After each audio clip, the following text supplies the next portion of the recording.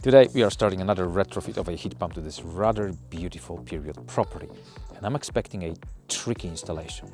First, we've got two vented cylinders. We have to convert into unvented and move to a new location. But we're also gonna try to run this setup with no buffers, no additional pumps, direct for the simplicity of a setup and highest possible efficiency. And we have to incorporate two existing underfloor heating systems into this as well. And I'm gonna try to do it by just using this little device. So we are in the garage and we'll be putting our plant room right in here. This was meant to be a mini brewery. Sadly, we are taking it over for the plant room. What are we gonna do? The heat pump will go straight behind that wall in the garden. We run the primary pipework under the ceiling towards the house, and we'll run the pipework to the first floor level. We've got a little bit of, I think, DIY underfloor heating going throughout the house. So we've got two of those pumps and two of microbore 12, I think the other one is 10 mil underfloor heating for shower room downstairs in the hallway and a kitchen in the other part of the house. This is a bathroom on the back of the house. And what we have here, heat-only boiler on a sealed system already. One of the vented cylinders, there's another one in the other part of the house.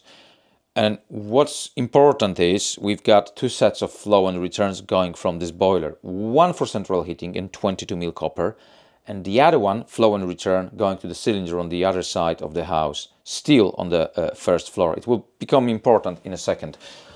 We also have this microbore underfloor heating setup, which again I need to figure out what to do with it. We might keep the circulator and create separation on primary pipework.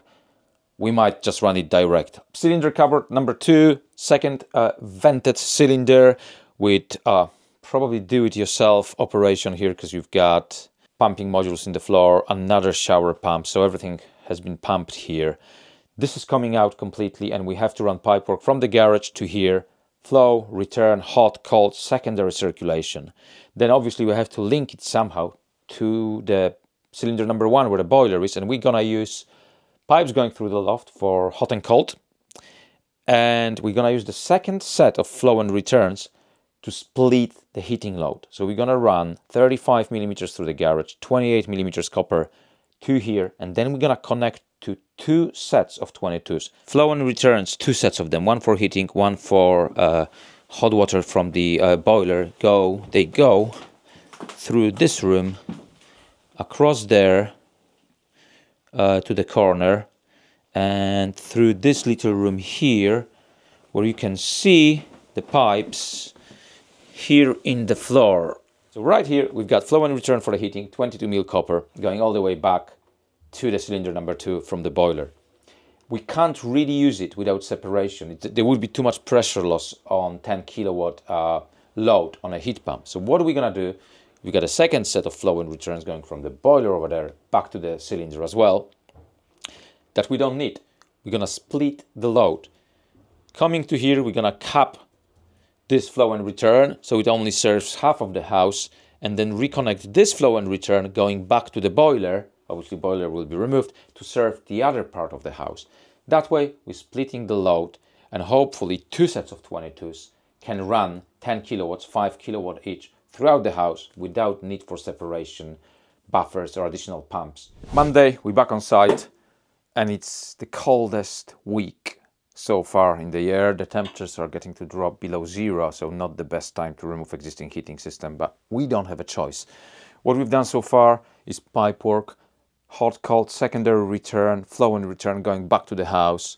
You can see below the ceiling, insulated, and I've decorated the plant room, so it should dry in the next half an hour. So what we have here is flow and return from the plant room in the garage. It goes 35 mil copper all the way to here, and then it reduces to 28, because that would be next to impossible to run 35 through the joists. You would have to notch them too deeply, and 28 will be fine, because with this 28 we're gonna run it to where the airing cupboard used to be and connecting to two sets of 22s, splitting the house in two. So Martin is getting ready to remove this lot, and we also have this 10 mil pipework here for underfloor heating going downstairs to the kitchen I may initially run it without the pump and put a tiny flow meter on it to see how much flow we are getting.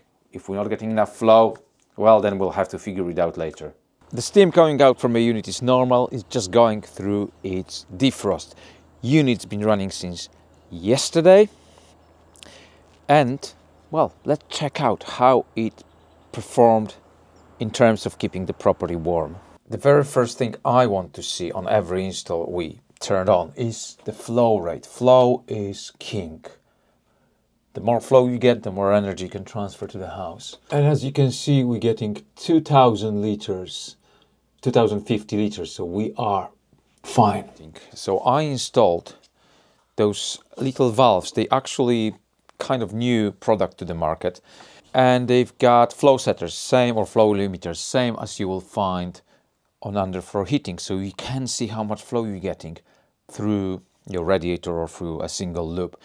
And in here we just had a single loop, so I thought that valve would be perfect. Question was, will we get enough flow through those 12mm pipes? And as you can see, we are getting surface temperature in the hallway all the way through of 26 degrees. And also in the bathroom we're getting 25 degrees surface temperature, plus this tower rail heating up nicely. This is the far end of the house, end of the system. That's probably where the index circuit is as well. And what we have here, we did exactly the same. We've used the same valve with a flow setter on it. Is that flow enough for the kitchen downstairs?